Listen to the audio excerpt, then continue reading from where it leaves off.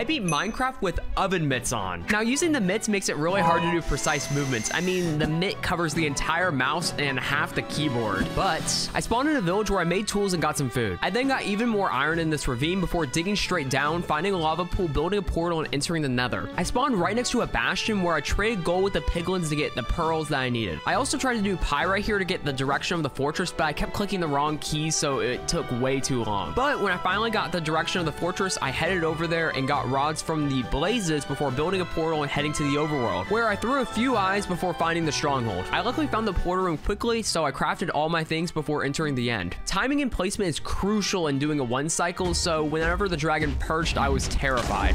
Oh my gosh! 45:58. Not bad since